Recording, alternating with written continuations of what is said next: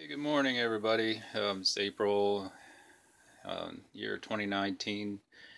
Starting to warm up out there, so I wanted to get this video out detailing this wood stove. Um, and because it's just about the last fire of the season here. I ran this, like I said, all winter. Um, Probably wasn't the worst winter, but definitely gave it a workout. Um, One of the first things that I learned is, don't build a wood stove in the winter time. It's best to build your wood stove before winter time. But anyhow, I did this as quick and cheap as I could. Probably would have done it that way anyway. Um, and it turned out pretty nice. So, as you can see, this is made from an old 20-pound propane tank. There's plenty of videos on making wood stoves out of propane tanks. If you can get a hold of a 30-pounder, that's probably better. I have a couple, but they're not out of date yet, so I'm going to use them up. Um, I did this without any welding, just some drilling and paint and some grinding. I'll show you the tools in a second. Well, I'll show it to you right now. These are 3 main tools. I also use the wire brush. Got a big grinder, Dremel, and then this 1¼ inch hole saw. Now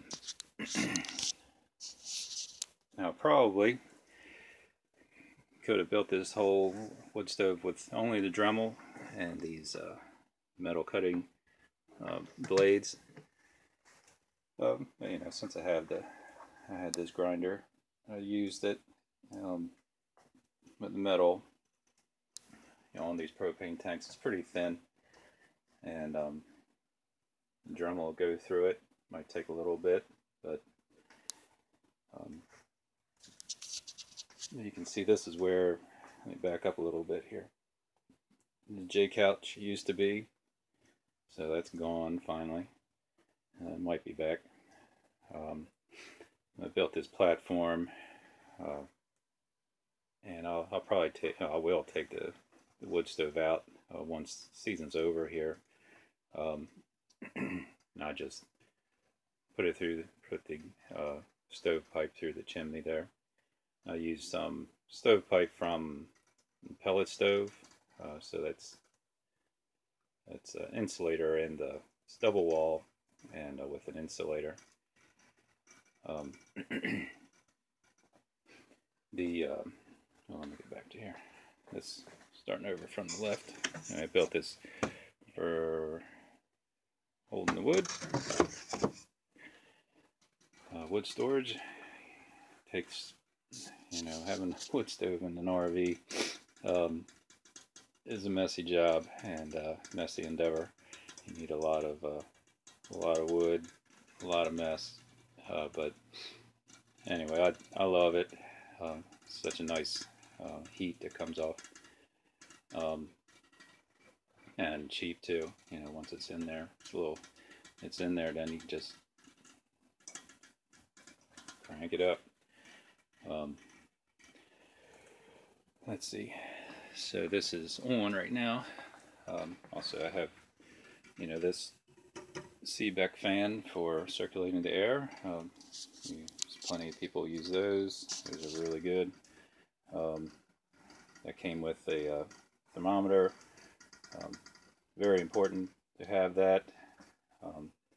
Not necessarily from a safety point of view, but managing your wood stove, keeping an eye on how hot it is. It's almost up to temperature. It'll go a little bit higher than that for me, and then it's on its way up. I just put some in there, but once it goes heats up, and if it goes back down to that point where it is right now, then it's about almost out, and I gotta get some wood in there, or else just let it go out.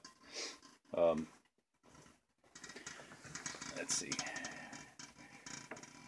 So as you can see, I used a piece of 6-inch stovepipe here for the door. This might be a little hot. I got some gloves, so I can just pop this off. I have several of these doors made up. This is the main one. I'm sorry. It has that hole which was made with this. So that one gets it going, because it lets the air go into the bottom, and really blows on the, like when you're trying to get a fire going, you want to have kind of a strong draft directed in a good spot. You can see these legs. I have 2 legs holding it up, and those not only hold it up, but they come in from the floor, which under the slide out I've drilled some holes for air, and so that you can get some fresh air to come in and not cause so many drafts inside the RV. That, this, pretty much is like a vacuum cleaner, sucking air through, and it has to be replaced somewhere, so it pulls in cold air from all the little nooks and crannies even more than normal, and can make some cold spots, drafty spots. So with these pipes, and if I switch it to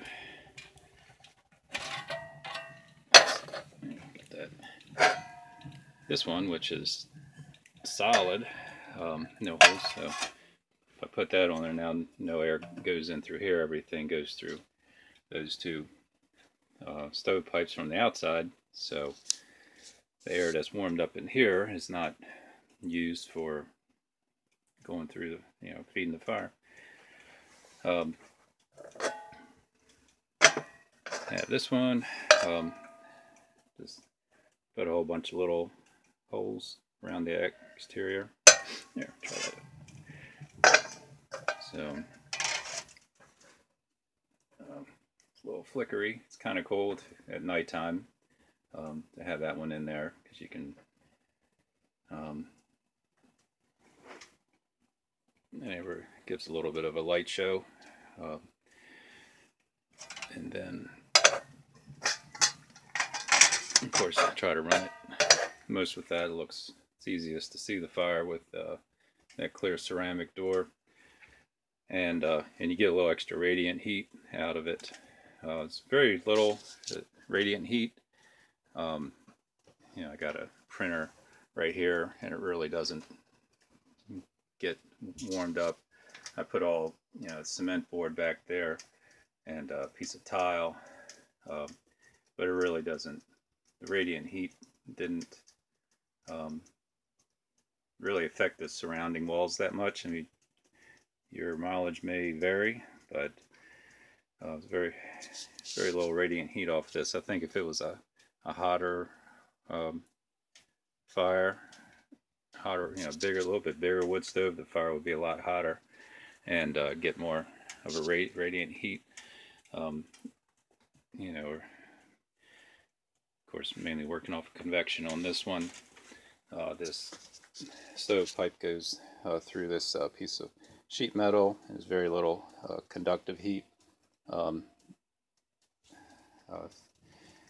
being spread out to there, but it's so that's worked out really well. I used that's some high temperature silicone that I sealed that with.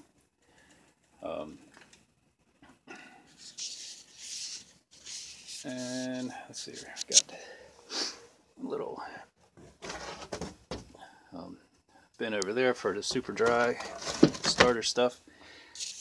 You always want to, anyway, firewood management is something you learn, and you always, that's the best wood back there, and it's only on when you run out of everything else and you need to get a fire going, you use your you know, the best kindling.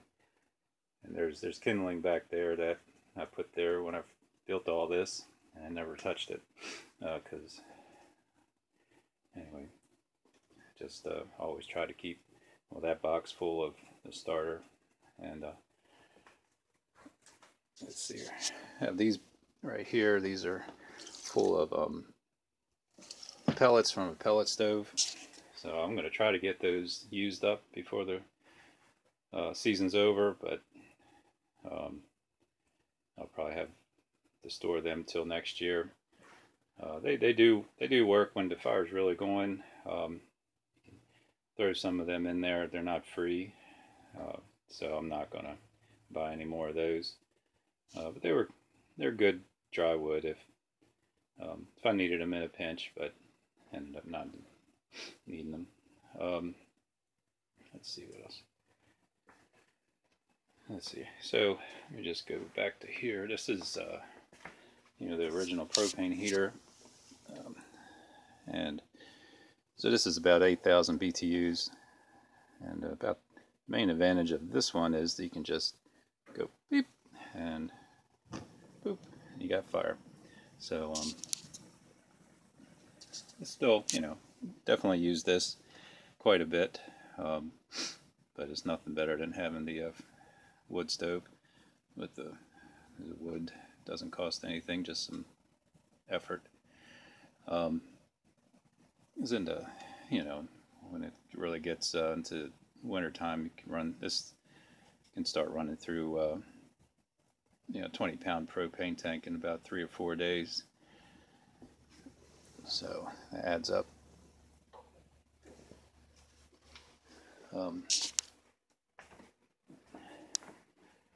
Anyway, here's Lola. Let's see. Say bye, Lola.